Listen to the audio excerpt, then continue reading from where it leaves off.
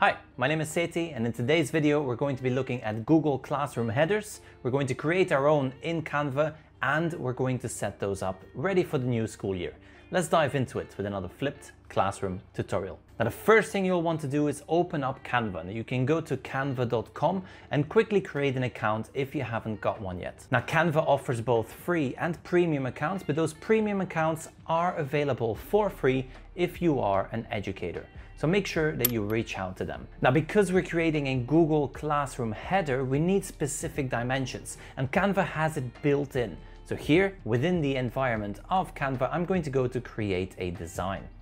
Now, once you've clicked on create a design, you'll see there are dozens of available templates. The one we want is the Google Classroom header. So go ahead and start typing Google Classroom. And there we go. Once we've typed Google Classroom, you'll see we get a Google Classroom announcement and a Google Classroom header. This is the one we want to use. So let's go ahead and click on that. This creates a brand new design for us, and we can now use any of these templates here on the left-hand side. As you can see, I can scroll down. There's a lot of templates available, or I can create my own design by adding in elements or uploading different images.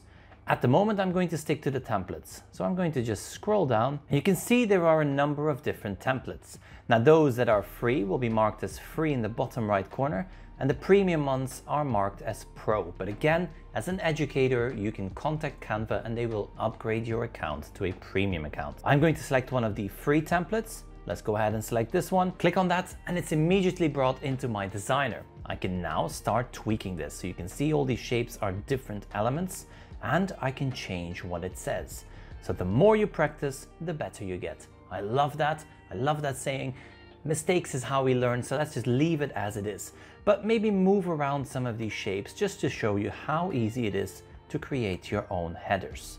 So there we go, we'll move these around, and then that way we are designing our own headers. Now we can also insert our own elements. So for example, when I click on elements here, I can find different images and photos. Let's go to photos and let's just simply search for something with grass. There we go. We're going to type in grass. We have lots of different elements and we can use these by simply clicking on them, and then they are brought into the image. We're going to make this a bit bigger and then simply bring that down and move this up. Okay, let's say that this is going to be our Google Classroom header. We're going to go to the top and make sure that we give it a title, because untitled files, it gets messy. So let's go ahead and title this Art Class New Header. Ready for the new school year. Let's go to download and let's download it as a PNG. Now you can also download this as a JPEG, but I'm going to download this as a PNG file. Click on download. The file is being downloaded. All good and well. I now have that file right here in the bottom left corner. Let's open up Google Classroom. We're going to go to classroom.google.com and create our new classroom. This is for the upcoming school year, so it's a brand new classroom. I'm going to click on plus, create a class. Art class 2021-2022, and let's go ahead and create this. Before doing anything else within Google Classroom, I'm going to go to the header and select upload photo.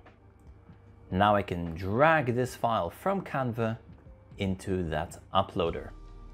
It is uploading the file. It allows me to change the crop. So we're just going to adjust the crop so that we have our header image right there. Perfect. And then click on select class theme. That image is being uploaded and you can see that we now have a custom header at the top of our classroom.